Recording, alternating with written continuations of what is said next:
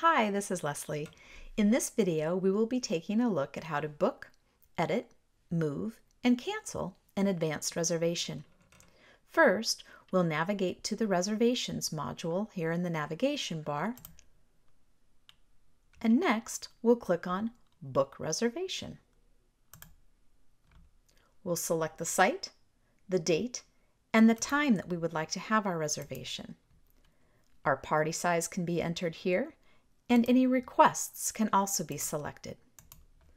We'll check availability by clicking on the Check Availability button. The available slots are then presented. From here, I can simply check the slot that I would like and click Book.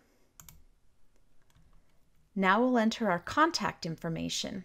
Up here at the top, I'll type in my contact and click the lookup and either select an existing contact, or if they do not exist yet, we'll add them as a new contact. I'll go ahead and save that.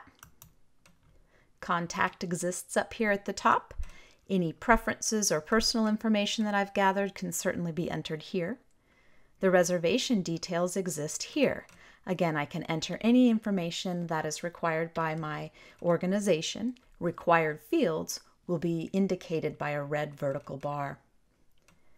The very last section down here is the special occasion, comments, service options. These are different requests that might be available. I'll go ahead and select a special occasion, and then I'll simply click on Save. The reservation has now been booked and exists here on the reservation guest list. Other things that we can do to a reservation include editing it. This would be if I wanted to edit reservation information, useful for adding comments or additional details. So for the reservation that I just made, I'll go ahead and hit the Edit link next to the reservation name. Again, in this section, I could edit information such as the special occasion or add a comments. I'll just put that they're bringing in some flowers. I'll go ahead and save that, and my reservation has been edited. I can also move a reservation.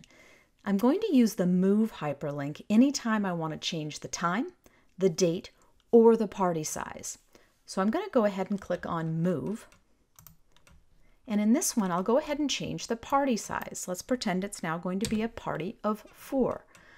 I'm going to use Check Availability again. This is going to allow Cloud to check the availability based on our new parameters. I'll go ahead and select the time frame and the information that I want here in the available slots and just hit Move.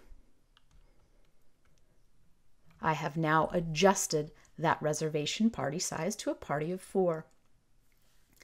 I can also cancel a reservation also by simply using the links next to the reservation name here on the guest list. To cancel a reservation, I'll just click on Cancel. Up at the top, I can select a reason and then simply click on the Save button. Canceled reservations are now shown at the bottom of the page, again on the appropriate day. Lastly, I can reactivate a canceled reservation. To reactivate the canceled reservation, I'll simply click on the link. Make sure my information still holds true.